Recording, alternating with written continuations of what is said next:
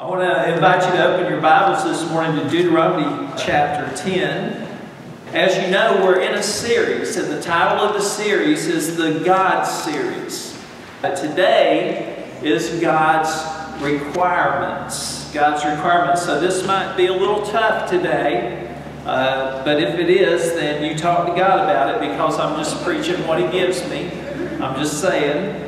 But we're talking about God's requirements, and we're going to be reading in Deuteronomy 10, verses 12 through 13. Here's what it says. It says, "And now, Israel, what does the Lord your God require of you? But to fear the Lord your God, to walk in all His ways, and to love Him, to serve the Lord your God with all your heart and with all your soul, and to keep the commandments of the Lord and His statutes, which I command you today for your good." It asks this question, what does the Lord your God require of you? And then it answers the question by saying a few things. It says, fear the Lord your God, walk in all His ways, love Him, serve the Lord your God with all your heart and with all your soul, and keep the commandments of the Lord, keep His statutes, which I command you today. So the question is this: what would it look like to fear, to walk, to love, to serve, and to obey the Lord? What would that look like in your life? 5 things that we're going to look at today that will help us to fulfill God's requirements. Now, the first thing that we want to look at is that God wants us to be members of His family. Members of His family. You know, following Christ is not just believing, it's belonging. It's belonging. The Christian faith is not a solo act. We're meant to live in relationship with each other. We're meant to come here and build relationships here. We're meant to encourage one another and strengthen each other as a family. And God's given the church as a spiritual family for our own benefit. And I'll show you some scriptures that speak to that. The first one is this: we belong to God's household. In Ephesians 2:19 it says, "Now therefore you are no longer strangers and foreigners, but fellow citizens with the saints, and," listen, "members of the household of God."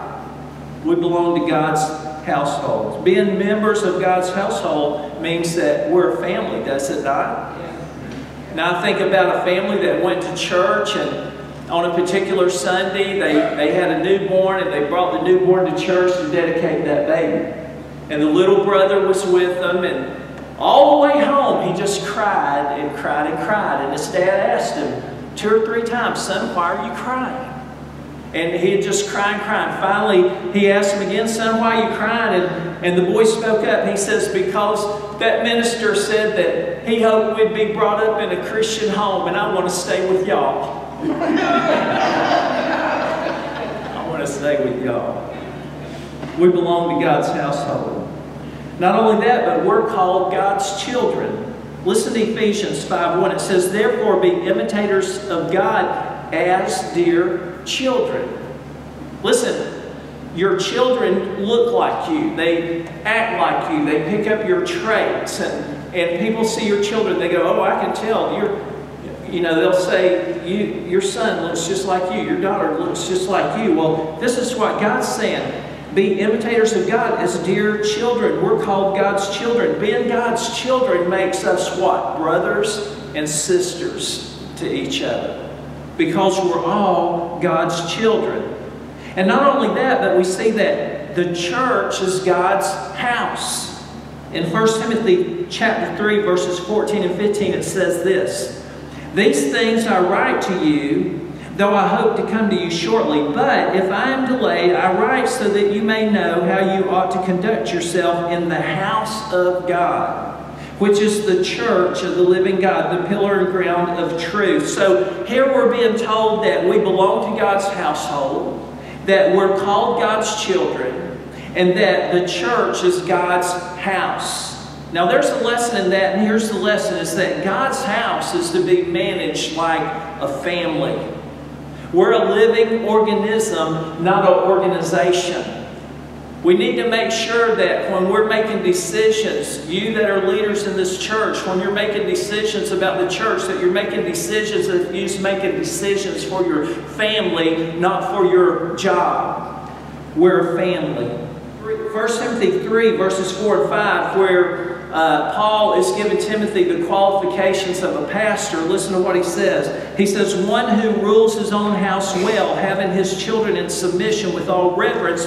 For if a man does not know how to rule his own house, how will he take care of the church of God? So right there, Paul is saying, this is a family.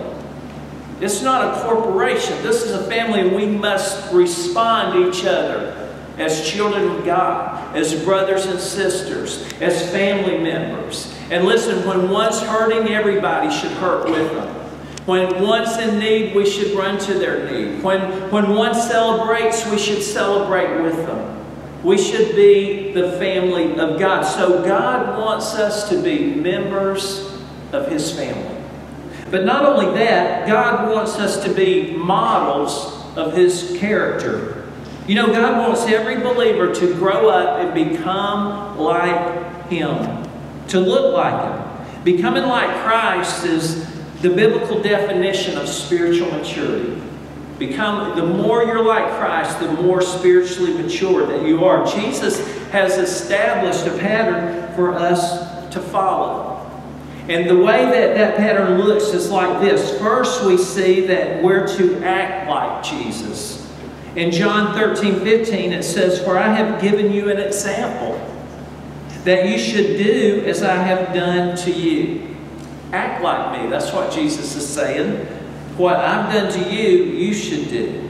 But not only that, we're told in Romans 13:14 that we're to look like Jesus.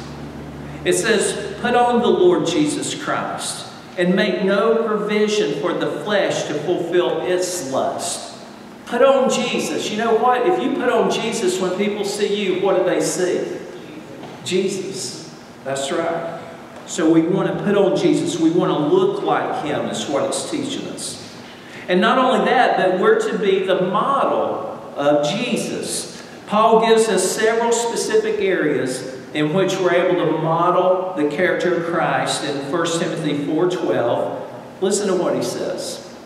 He says, let no one despise your youth, but be an example to the believers in word, in conduct, in love, in spirit, and in purity.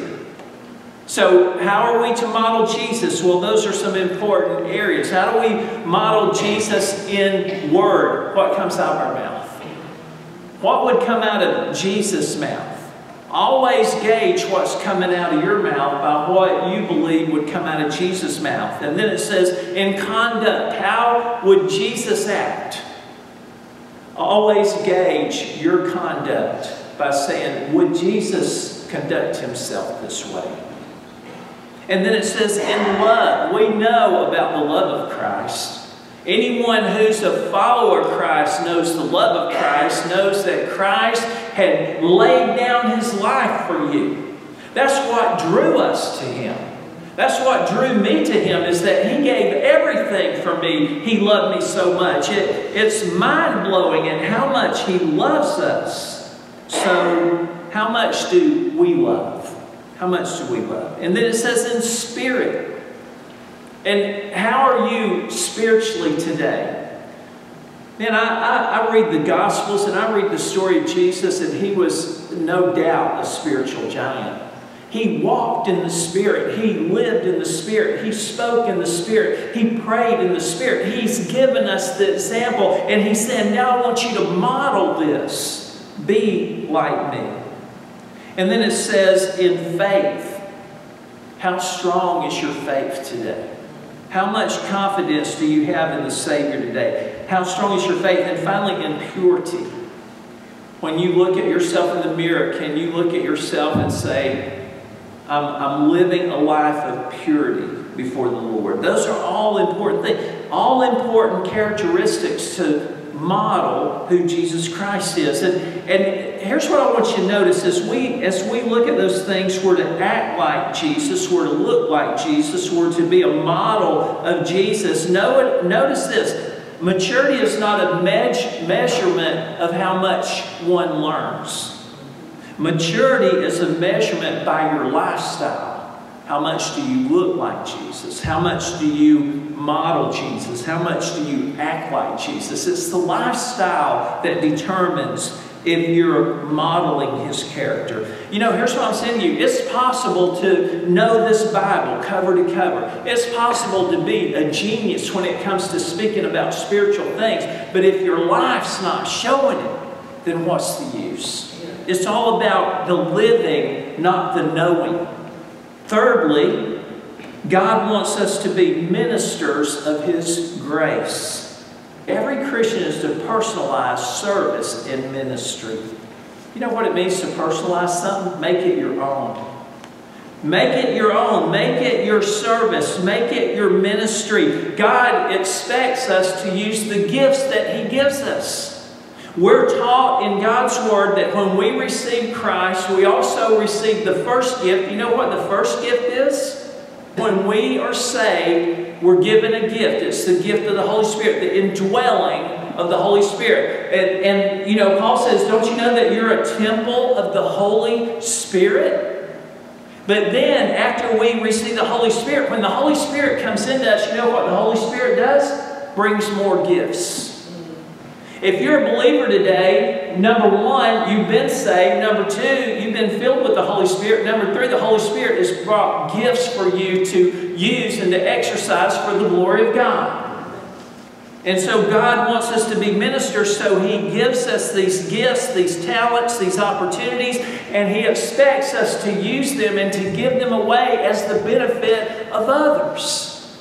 Good stewards of God's grace. 1 Peter 4:10 says, as each one has received a gift, each one, and by the way, each one has received a gift. Maybe you haven't identified it, but if you're a believer in Christ today, if you're dwelt by the Holy Spirit today, you've received at least one gift, if not more. But it says, as each one has received a gift, minister it to one another as good stewards of the manifold grace of God. In other words, you receive a gift and you're expected to minister out of that giftedness, whatever it is for you. You need to discover what that is. Good stewards of God's grace. Not only that, we're created for good works. That's why God created us. Ephesians 2:10 says, for we are His workmanship, created in Christ Jesus for good works. That's pretty plain. We're His workmanship, created in Christ Jesus for what? All right, y'all wake up now. That was just a test to see if y'all was awake and you failed. Wake up. Wake up and listen. Created for good works. And it says, which God prepared beforehand that we should walk in them. He's created you for good works, and you should walk in those good works that God's created you for. And you say, well, how do I know what those good works are? Well, you need to find your calling. You need to find your calling, and you need to surrender to it, and you need to live in it every day. What is your calling? I think about Miss Mary. She's found her calling literally, right? Her calling is calling people. And she's faithful to do it. And you're all smiling because you know she's called you. She has, I mean, I don't guess, Miss Mary, anybody come up to you one day and say, will you be the caller of the church? Did anybody do that? You just call. Every week you call. You call me. If I don't answer, she leaves me a message. That's her calling. She found it and she's doing it and she's surrendered to it. I think about Jim over here. Jim, he's kind of found his calling, and he's named it Elmer.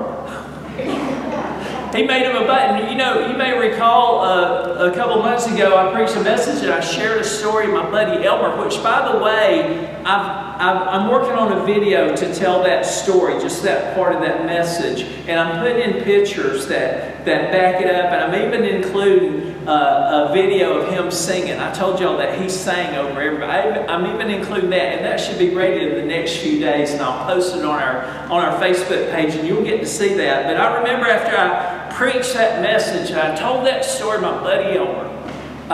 Maybe it was the next week, I don't know, but Jim shows up with a button that says, I'm an Elmer. I'm an Elmer. And you know, he is a lot like Elmer because he just finds stuff to do and he does it. Y'all seen him on Easter, on Mother's Day, just set up a camera and take pictures. And listen, I didn't ask him, can I talk about him like this today? So I hope I'm not embarrassing you, but it's just, this is what's going on. And just, you know, they was out at the park Saturday giving out some water, right? And just finding the things that speak to your heart and doing it. That's how you find your calling. How does God speak to your heart? He says that you've been given a gift, that you've been given a calling, and that you're to walk in it every day. But here's our challenge. Here's our challenge when it comes to finding our calling and walking in it. The challenge is that we don't want to give up any time. We don't want to give up ourselves. We don't want to give up any of our lifestyle, any of our realities. You may be so overly qualified for one of these positions and you know it, but you're not willing to give up anything to just do it. And I want to tell you something here is that when it comes to accomplishing ministry in this church and this church growing, guess what? People are going to have to make sacrifices and become a part of the ministry of the church and not just a part of the Sunday morning worship service. God wants us to be ministers of grace. Not only that, but God wants us to be messengers of His love. God expects each one of us to make evangelism a personal purpose in our life, telling other people about Jesus.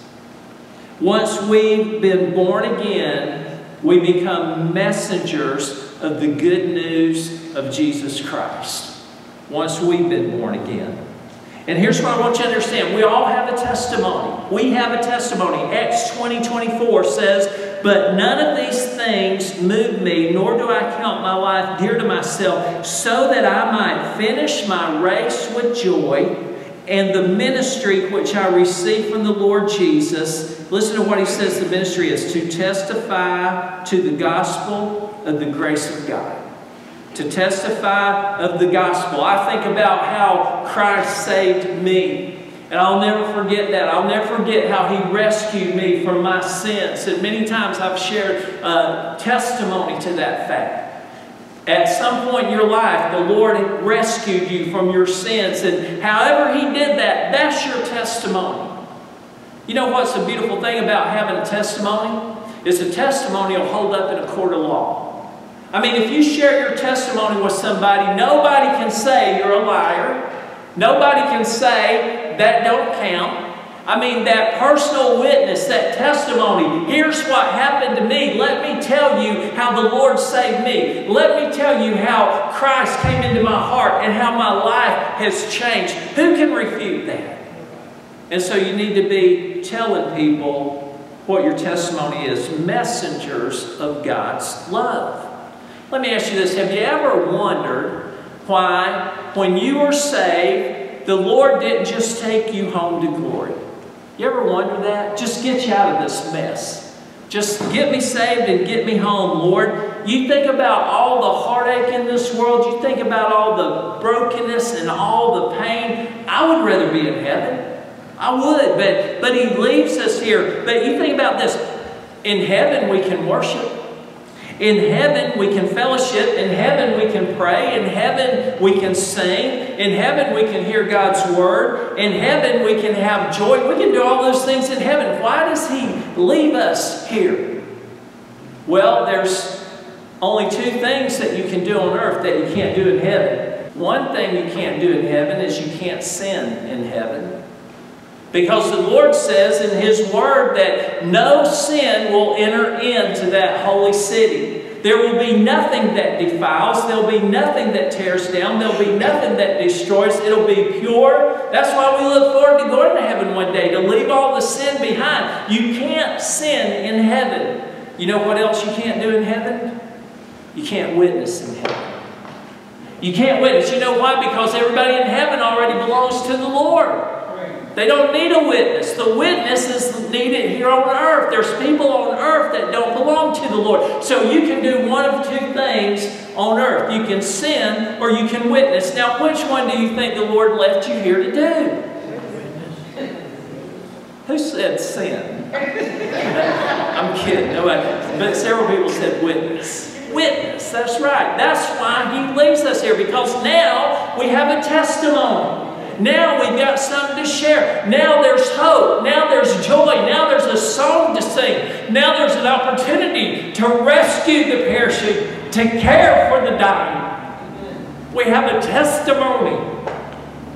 God wants us to be messengers of His love.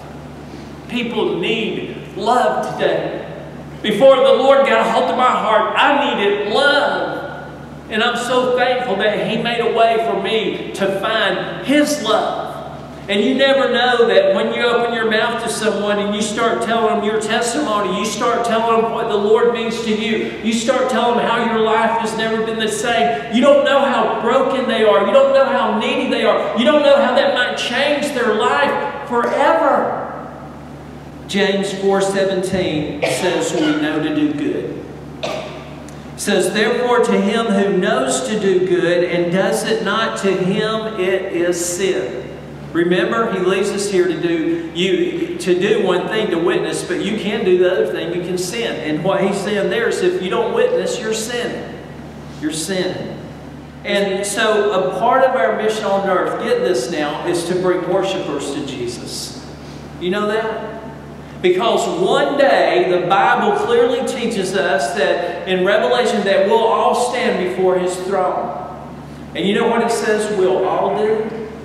It says we'll all worship. Even those that are lost, even those that never believed in Jesus on earth, it says every knee will bow, every tongue will confess that Jesus is Lord, whether they believe it or not. One day that's going to happen. And so if we know to do good, if we know to tell people about Christ on this side of heaven, so that they won't be one of those who are non-believers, because then it talks about He's going to separate the sheep from the goat. In other words, the sheep represent those who believed on earth. The goats represent those who never believed on earth. And it says that they're going to be cast away into hell. And all the sheep, all the children that believe is going to be brought into heaven. He's going to say to them, enter in, be blessed of the Father. I've often had this picture in my mind that on that day I'm standing there and He separates us out and He, you know, all you sheep over here, and I go over there and I notice somebody that was a friend on earth on the other side. And them mouthing the words to me, why didn't you tell me?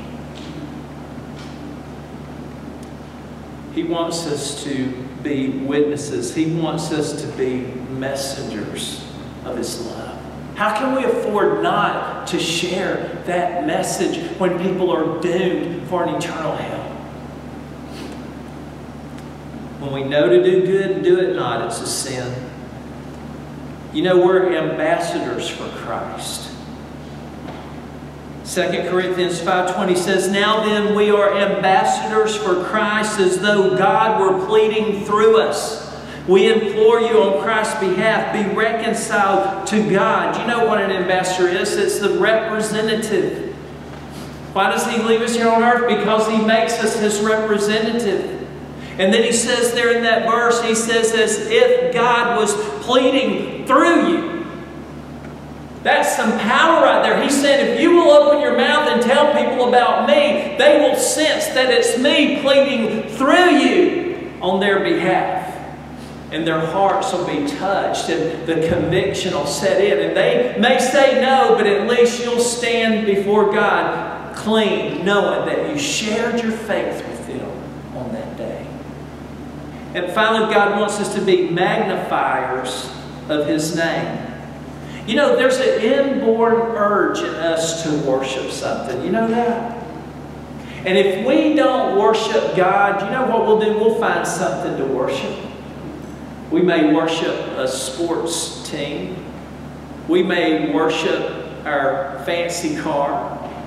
We may worship the money we make, the job that we hold. We may worship some star or some idol. I mean, it's just in us to worship something. And if we don't worship God, trust me, we're worshiping something. There's something at the top of our list. And I would ask you this question. When you think about your priority list of life, what's at the top of your list? Where is God on your list? I mean, think about, what do you spend the most time doing? What gets the most of your attention? What gets the most of your money? What gets the most of your time? What is that priority list in your life? And then, where is God on that list? Because really, if you put more focus and time and energy and attention into something above God, then guess what? That's an idol. That's an idol. God should be preeminent in everything. I'm not saying that I'm not saying that you got to spend more time with God in prayer than you spend 40 hours a week at work. That's not what I'm saying. I'm saying that whatever you do it for the glory of God. What are you doing? Are you doing it for God's glory? Or are you doing it for your glory? Or are you doing it for somebody else's glory? Why do you do what you do? God needs to be preeminent in your life. And that everything you do has that God connection to it. He wants us to be magnifiers of His name. Exodus 20, verses 3 through 5. Listen to this. It says, "You shall have no other gods before me." Thinking back to that list, what takes all your time, your attention, your money, your talents? What's the most important to you? Thinking of that list, God says this: you shall have no other gods before me. He should be preeminent. And then it goes on to say in verse 4, "You shall not make for yourself a carved image, any likeness of anything that is in heaven above or that is in the earth beneath." In other words, are your God is your sports? Well, that's an image in the earth beneath. "Or that is in the water under the earth, you shall not bow down to them nor serve them, for I, the Lord your God, am a jealous God." He's jealous for you, folks. He's jealous for your life. He's jealous for your heart. He wants you to have no other but Him. That's because He loves you so much. And it says that those that put other things above Him, that put idols above Him, that put other gods above Him, He says that He's visiting the iniquity of the fathers upon the children to the third and fourth generation of those who hate me. In other words, it's not only about you, it's about those that come after you. Do they see God in you? Or do they see you putting all your time and attention into something worldly, into some kind of idol? And that curse is handed down to them, because what are you teaching them? You're teaching them to make those things important. We're talking about being magnifiers of His name. And this is worship. This is putting God first. And what I want you to understand, we should worship personally. Psalms 103:1 says, "Bless the Lord, O my soul, and all that is within me. Bless His holy name." Doesn't need anybody around for that. That's something between you and God. Can you say with everything that's within you, "I bless His holy name"? That's personal worship. Do you worship the Lord when you're alone? Some people don't know what to do with the Lord when they're alone. Some people have never spent time alone in God's Word or in prayer. They just don't know what to do about that. But He's saying, "Let all that's within me bless His holy name." So we should worship on a personal level. We should be comfortable with the Lord. I mean, just spending time with Him every day. but also we should worship publicly. It was spoken earlier as they did the song, and I'll just read Psalms 34:3. It says, "Oh, magnify the Lord with me. Let us exalt His name together." And we did some exalting in here today, and it was good. Y'all sounded good. Every week, I want you to come through those doors saying, "I'm coming so that we can exalt His name together." Don't ever lose sight of why you're coming through those doors. If you're coming for any other reason, it's the wrong reason. You come through those doors to exalt His name together. He wants us to be magnifiers of His name. Now it's time for our response. And I want to review. God wants you to be a member of His family. God wants you to be a model of His character. In other words, your life should look like Him.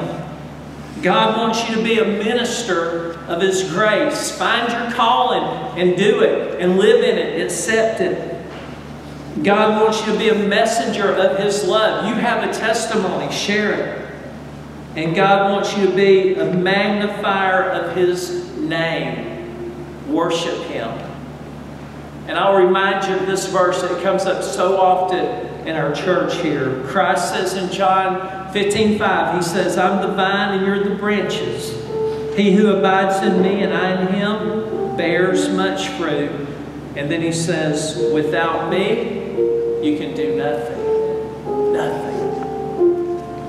So, I'd ask you this question. Are you abiding in the Lord today? Have you given your heart and your life to Him?